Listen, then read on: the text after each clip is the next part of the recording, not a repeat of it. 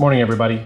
So for all those home baristas out there that love having their morning coffee, their morning latte, they go to their favorite place, they get all this beautiful latte art. What I'm gonna do this morning is show everyone how to make some of the most basic latte art, the Rosetta. So what you need is you need a good espresso machine, good grinder, and then obviously a really good pouring pitcher. This one I have here is from Espro. So from the fridge, gonna start by grabbing milk. Now when using milk to get proper latte foam, they call it microfoam, using homogenized 3% whole milk, some people call it, is probably the best, just because the more fat the better. Obviously you're not gonna be able to use something like 35% cream or 18% or something like that, table cream. You're gonna wanna use like a 3 or a 2% milk to get your best results. So it's gonna be a little bit noisy, but start by grinding your beans fresh.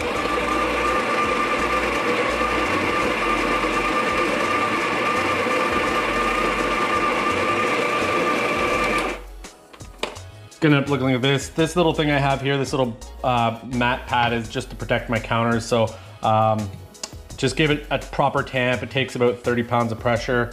Again, I'm using an Espro tamper. It's weighted and sprung, so I know exactly how much I want. Just make sure that you clean those edges. Those dirty edges is what ends up getting up into the brew head and kind of clogs the gasket, and then it ends up getting back into your coffee. So one of the things that I always like to do whenever I'm doing this is I always like to purge the machine. So the whole point of why you would purge a machine is really so that you can get all of those little bits that are still stuck back into it. And to purge the machine, just turn it on, turn it off, and you'll notice that there's a little bit of like microparticles that are still left in there. As soon as you're done that, get it up right away, start it. Takes about 25 seconds. I'll do a video at some point on freshly roasting coffee. I roast my own at home, but as you can see, it's coming up pretty nicely. Again, it doesn't start off that quick, but it takes about 25 seconds.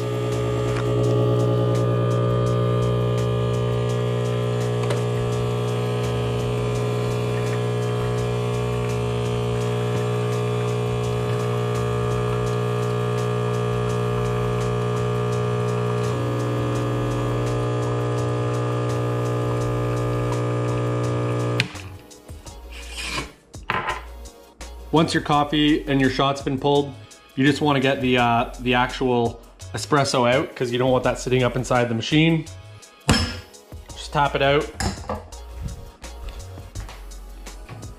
purge it, and then turn your steam wand on. So one of the things that I always think is important is obviously purging the steam wand as well. When you turn off the espresso machine, there's going to be water that's going to not all the way run out of it. It's gonna get stuck in there, and then when you go to turn the machine on, the boiler is gonna work, it's gonna create steam, but there's obviously not a boiler between the inside of the machine and here, so there's gonna be a bunch of water that gets stuck, and then the steam just goes back. You don't want that adding into your milk. As you can see how much water is actually going into it right now, that would end up back into your milk, and that would just kind of dilute and thin your milk down. So once the steam starts being created, you can turn it off, let it build up a little bit higher, and discard all of this. Again, you want to act fairly quickly because that crema is going to start dissipating, and that's really what's going to help you get kind of those designs. So turn it on again. You can see it's going straight to steam, ready to get my milk in. You want to use very, very, very cold milk. It just seems to foam better. For about a 5-ounce drink, I'm adding about 3 ounces of milk, and then that's going to be stretched.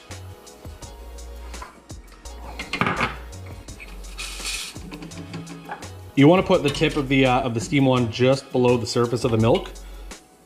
Get it in and then turn it on. You want the milk to circulate in a circular motion.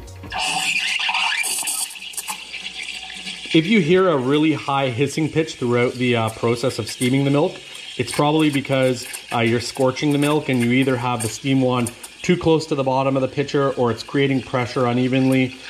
You do not want that. You want it to be just this really slight kind of bubble sound. But as you can start feeling the milk, I like holding it to the side there because you can feel it. You never want milk to really get up to a boil when it comes to this, because there's sugars and fat and everything starts to break down. But as it starts getting too hot to handle for your hand, that's probably the point where you want to get off, because then it'll be too hot for your mouth too. But as I'm kind of pulling the steam wand away from the milk, it's actually stretching the milk, and you can kind of hear those bubbles as I'm just kind of breaking the surface right now. And it's to the point now where it's getting really hot.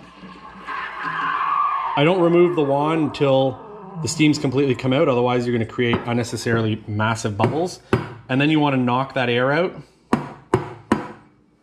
Give it a spin. And what it should look like when you're done is it should have the look of wet paint when you're spinning it around, wet white paint. So I like the handle facing me when doing Rosettas, just because then when you drink it, I'm right-handed, I see it in front of my face. But like I said, from high, you start, you spin the milk around, and then loosely you just start wiggling it back and forth, and then pulling it through. And that's what's gonna give you that nice Rosetta look.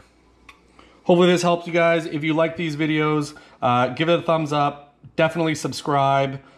I'm going to be posting more videos on food and coffee, how to roast, how to do more latte art, how to make pizzas, everything like that. So just make sure you subscribe, and thanks for watching.